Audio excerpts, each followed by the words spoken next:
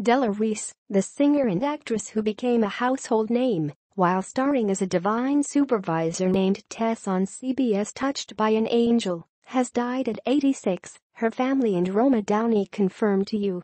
On behalf of her husband, Franklin Lett, and all her friends and family, I share with you the news that our beloved Della Reese has passed away peacefully at her California home last evening, surrounded by love, Downey said in a statement.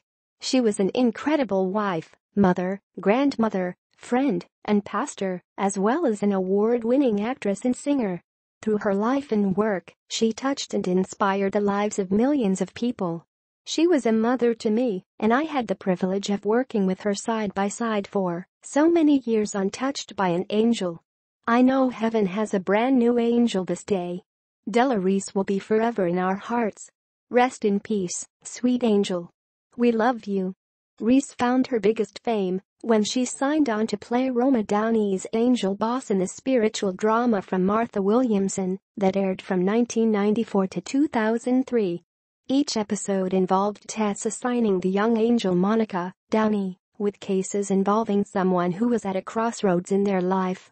Though it was initially cancelled, Angel was helped back on the small screen by devoted fans and went on to become a massive hit for CBS.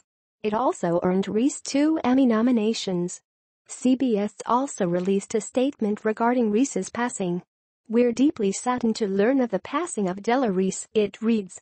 She was a multi-talented, award-winning performer who shined brightly on sound stages and in concert halls.